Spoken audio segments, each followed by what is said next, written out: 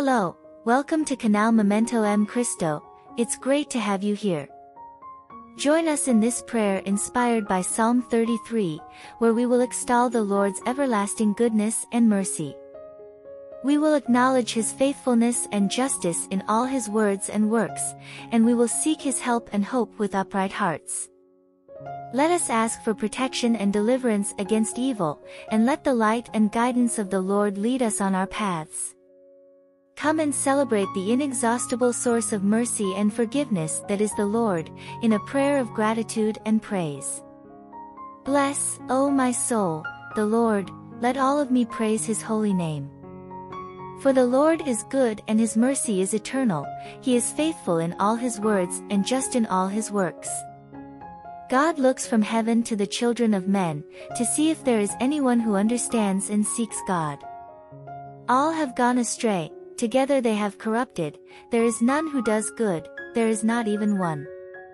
But the Lord looks to those who fear Him, to those who hope in His mercy, to those who seek His help, to those who are righteous in heart. Prayer of Protection and Deliverance. Psalm 33. Our Father, who art in heaven, hallowed be thy name. Thy kingdom come, thy will be done, on earth as it is in heaven. Give us this day our daily bread, and forgive us our trespasses, as we forgive those who trespass against us. And lead us not into temptation, but deliver us from evil. Amen. Blessed is he whose transgression is forgiven, whose sin is covered. Blessed is the man to whom the Lord imputes not iniquity, and in whose spirit there is no guile. When I kept silence, my bones waxed old through my roaring all the day long. For day and night your hand was heavy on me, my moisture is turned into the drought of summer. Selah. I acknowledge my sin to you, and my iniquity have I not hid. I said, I will confess my transgressions to the Lord, and you forgave the iniquity of my sin. Selah.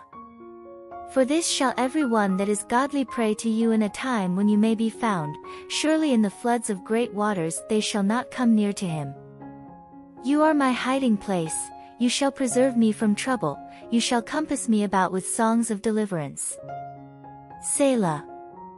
I will instruct you and teach you in the way which you shall go, I will guide you with my eye. Be you not as the horse, or as the mule, which have no understanding, whose mouth must be held in with bit and bridle, lest they come near to you. Many sorrows shall be to the wicked, but he that trusts in the Lord, mercy shall compass him about. Be glad in the Lord, and rejoice, you righteous, and shout for joy, all you that are upright in heart. Psalms 32. We hope that this prayer based on Psalm 33 has been a moment of peace and reflection for you. If you liked this video, please subscribe to our channel, turn on notifications, and leave your like. This will help us continue to share messages of faith and inspiration with you. Thank you for participating in this prayer and may God bless all of you.